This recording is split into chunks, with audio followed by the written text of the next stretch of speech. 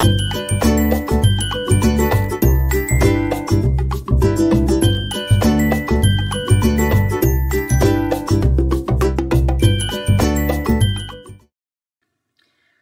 right, we are carrying on with more of the 7 tools for quality measurement, and today we are going to be doing XY scatter charts for quality measurement. And you may have done XY scatter charts before. This is a pretty common tool in Excel, and honestly, it's one of the more straightforward tools, but again, a very powerful one to find if there's correlation or a link between the double set of data that we're going to be collecting. So at the end of this video, you will discuss the role of ASQ and standardizing methods of measuring quality.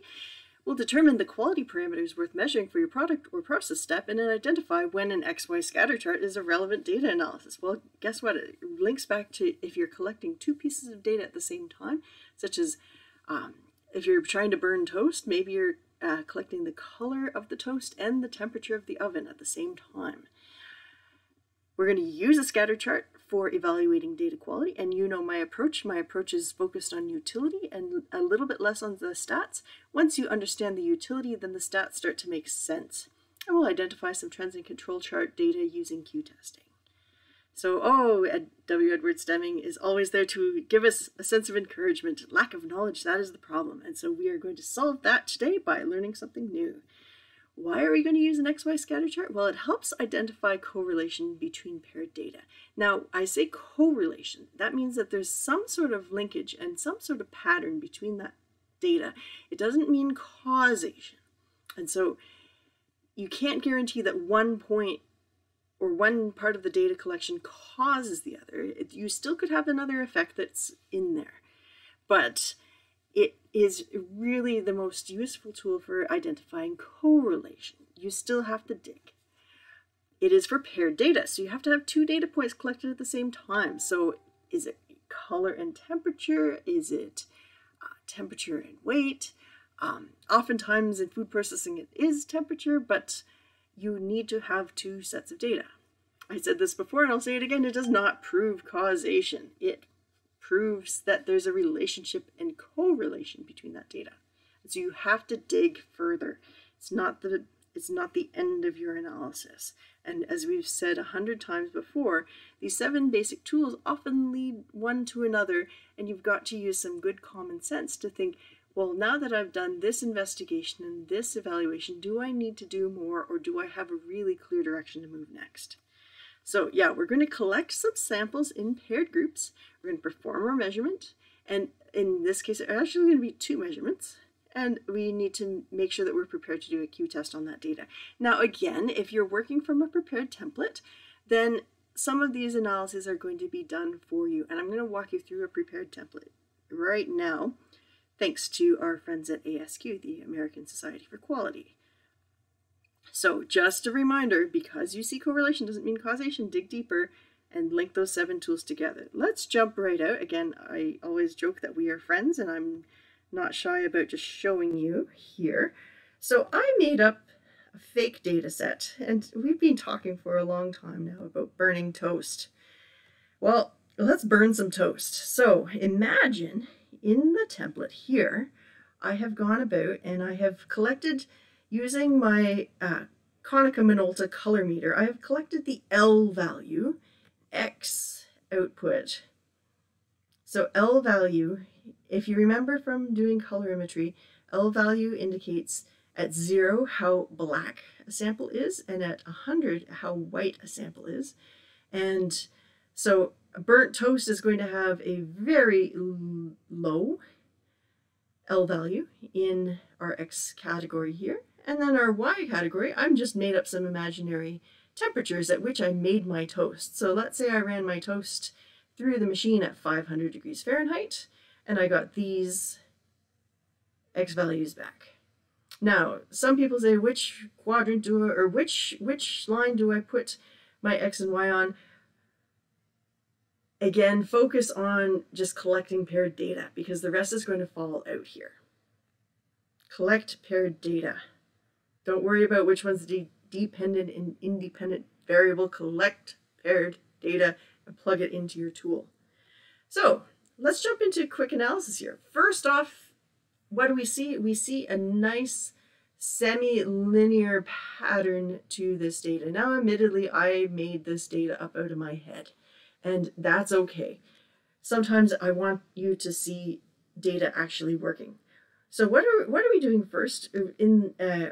First off, it's going through and doing a quadrant-based evaluation. So in the first quadrant, it's noting there is 0 data points. In the second quadrant, there are 8 data points. In the third quadrant, there are 0 data points. In the fourth quadrant, there are 8 data points. And first calculation it is doing is so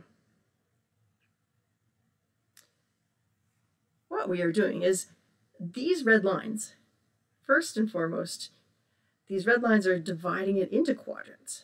So by counting manually, we have, how many data points did we have in total? We had 16 data points in total.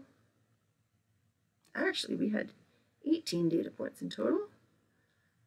And 2 of them are on the line. So what we have done is gone 1, 2, 3, 4, 5, 6, 7, 8, 9, 10. So we had 18 data points. We found where is the 9th data point. So going horizontally, we found 1, 2, 3, 4, 5, 6, 7, 8, 9. And then we ran it right through the middle. And then 1, 2, 3, 4, 5, 6, 7, 8, 9. That is the first quadrant line. And then the same deal going in the horizontal axis. So 1, 2, 3, 4, 5, 6, 7, 8, 9. And in this case, we have, it actually goes through the data points. So what's interesting about doing a manual calculation on this, you do not count any of the points that are actually lying right on the line. That is, it's weird and it's wacky, but that's just the way it is. And the benefit of doing it within a template is that it's going to adhere to the rules for quality measurement that are necessary. So that's why it's showing up as 16, even though we actually have 18 data points, because 2 of the line, or the vertical line is running through 2 of the data points. So it's doing the A calculation, which is taking this top left quadrant and the bottom right quadrant, or actually, yeah, the top left, top left and bottom right added together, and it's taking the bottom left for the B calculation, bottom left and top right, and adding them together. So in this case, we have 0 plus 0 is 0, and then we're looking for what is the minimum number. And it is going to use an n test table. So we're looking at how many points are we evaluating and what is the minimum value here. So from the n test table, it is looking for what is the limit. And we had 16 data points, therefore our limit is 3. Is our Q value less than our limit?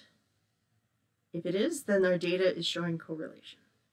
I know this is likely making your brain squish because I know my lovely students in food science are not necessarily statisticians, but bear with me here. Let's take a look at a second example. I ran our fake mochi. Oh, look at the messy data. Isn't that lovely?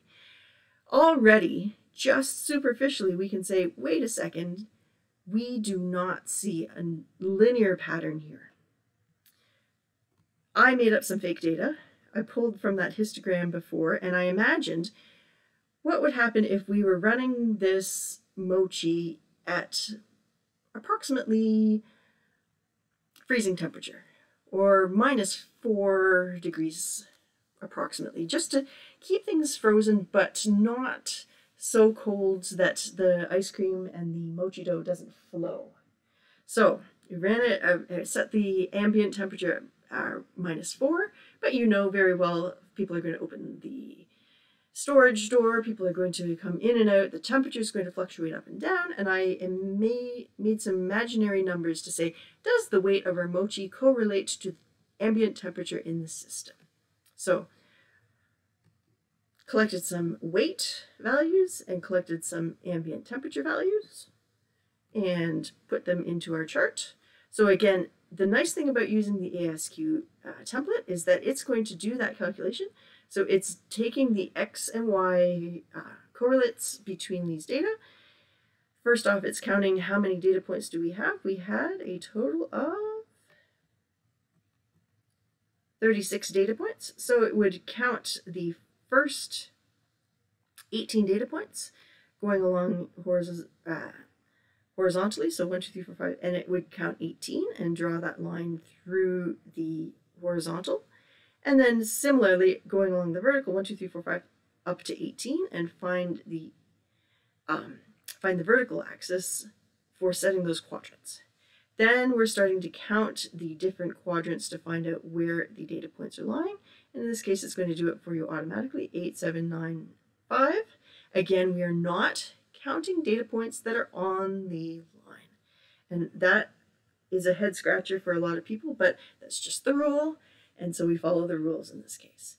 So we're counting the A quadrants, the top left and bottom right, and the B quadrants, bottom left and top right. Adding them together, and we're taking the minimum number here.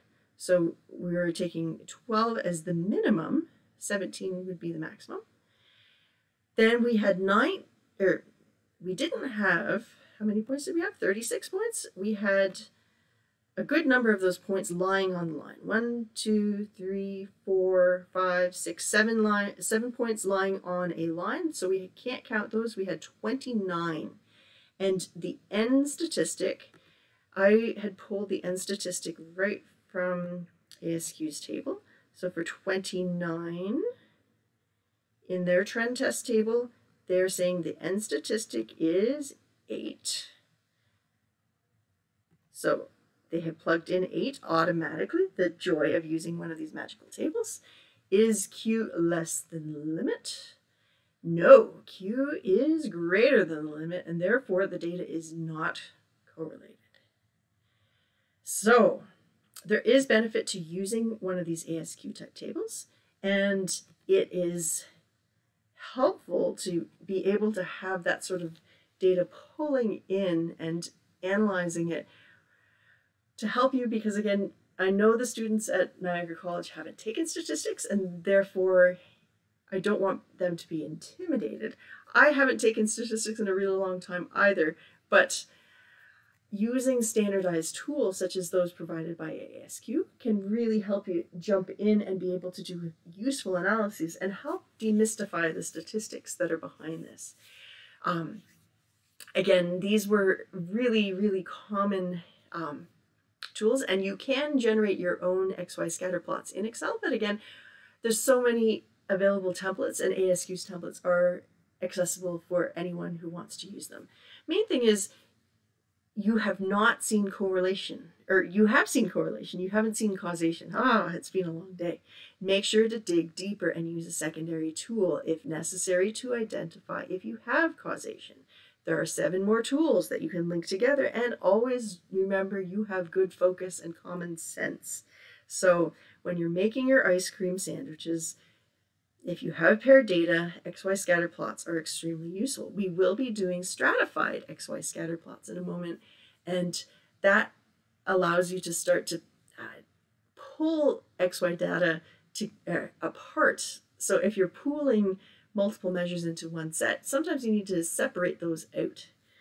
So I think that's my last slide. I will leave you here. And my friend Tiny says hi. He hopes you enjoy some ice cream soon. I always love to hear from you and hear your comments about what should be the next slide show or what other topics that you'd like to learn. Take care, and we'll talk to you soon. Oh, don't burn toast. Never burn toast. W. Edwards Deming will never let you burn toast because he cares about you and he wants you to not be afraid of doing analysis. Leave you with that. All right.